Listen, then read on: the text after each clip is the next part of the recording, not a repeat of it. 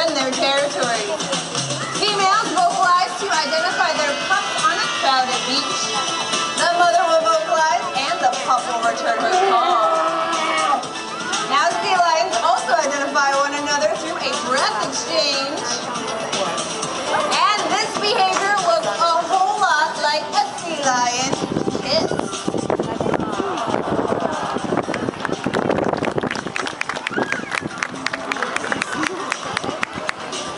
Now sea lions belong to a group of mammals called the pinnipeds.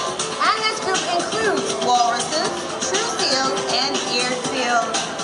Everybody here knows what a walrus looks like, right?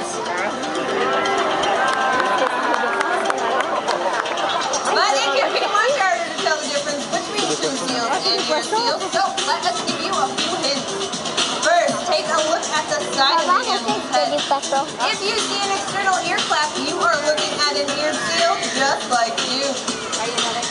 Eared seals also have long, strong front flippers, which they use to pull themselves through the water, just as we use our arms when we go swimming. Now they use their hind flippers for steering. Whoa! Check these out.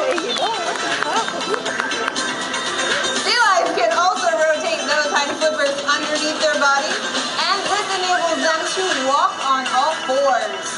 As a result, sea lions are extremely mobile on land. I like to move it, move it. I like to move it, move it. I like to move it, move it.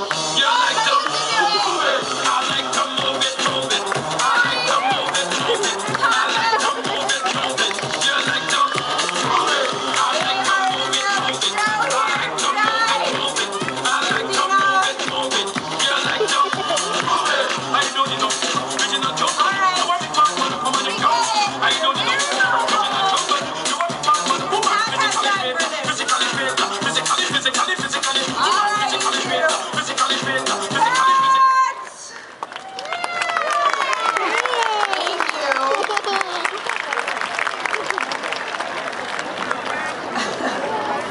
Honestly, you can be such a show-off. I know, right? Dude, total show-off. Christina. So cute. And he's hairy. Christina, What? I was talking about you. About me. Yes.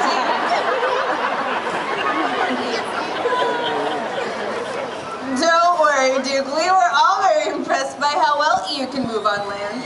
But let's get back to talking about true seals. Now, a seal's front flippers are much shorter,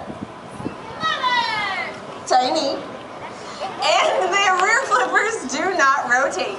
So seals can't do this. Woo! Instead, when a seal moves on land, he has to crawl along. And it looks a whole lot like an inchworm or a caterpillar. Sick!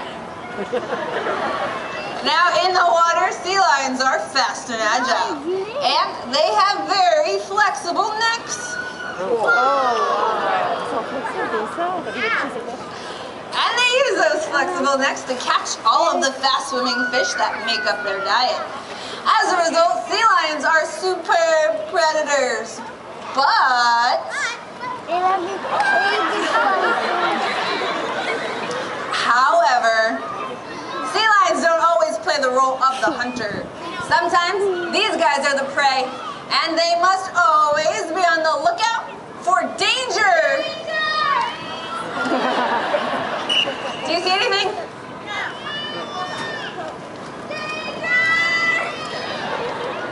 How about that side?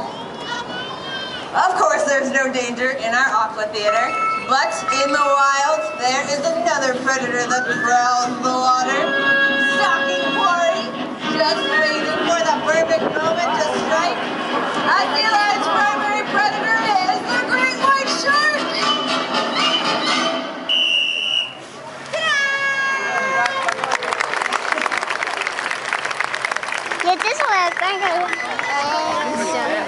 Very funny, you two. But Duke, buddy, you have never even seen a shark before, and this is not something that we should be joking about. Sharks are in some serious trouble right now. Due to overfishing, some species have decreased by as much as 80%. And at this rate, many could soon die out.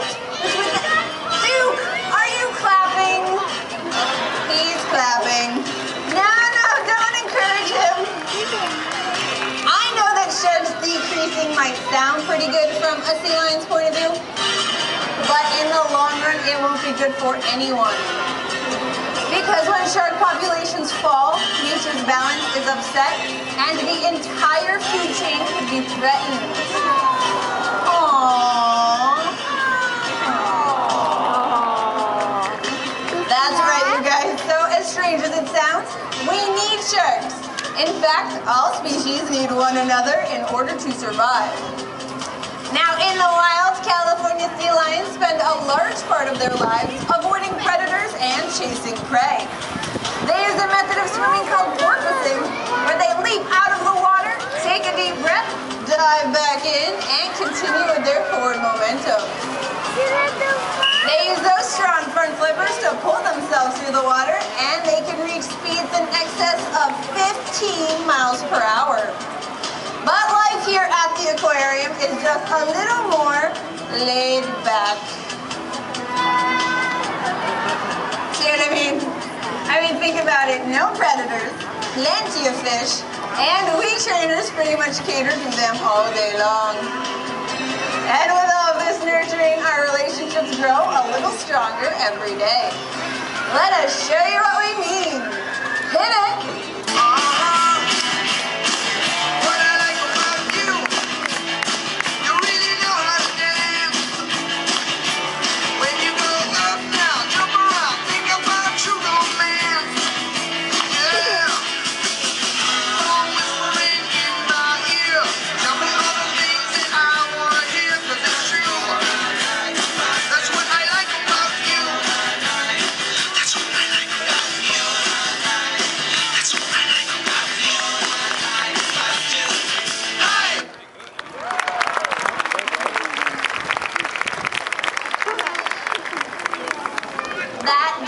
Every time. You can tell that our sea lions and trainers are very good buddies. And you could say that this relationship is based on trust. Duke trusts Christina, and Christina trusts Duke. Christina trusts Duke so much that she can place a fish in Duke's mouth and Duke won't eat it. Wow, nobody is impressed by this. Too late now, and we don't need your sympathy. But we would like to see you try this at home with your dogs and a steak. Good luck.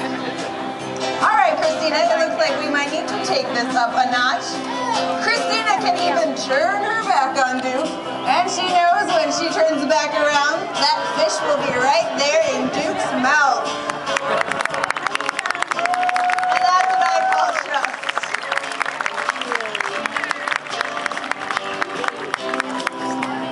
Another way we work on strengthening our relationships with the animals is through enrichment. Enrichment enhances their daily lives in many ways, and it comes in many forms. That toy right there just happens to be one of Duke's favorite enrichment items. Sometimes it's hard to tell who's having more fun, our sea lion or his trainer.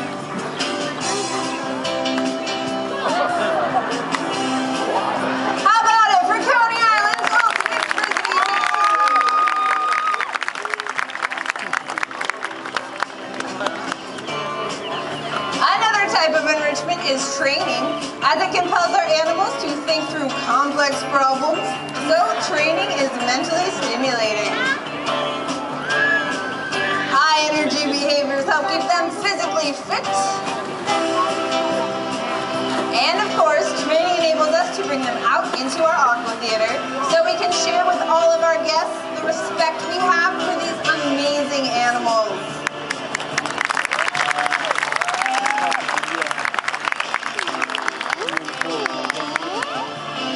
That is going to wrap up Duke's portion of our show. But before he goes, how about one last big round of applause and a wave goodbye for Duke.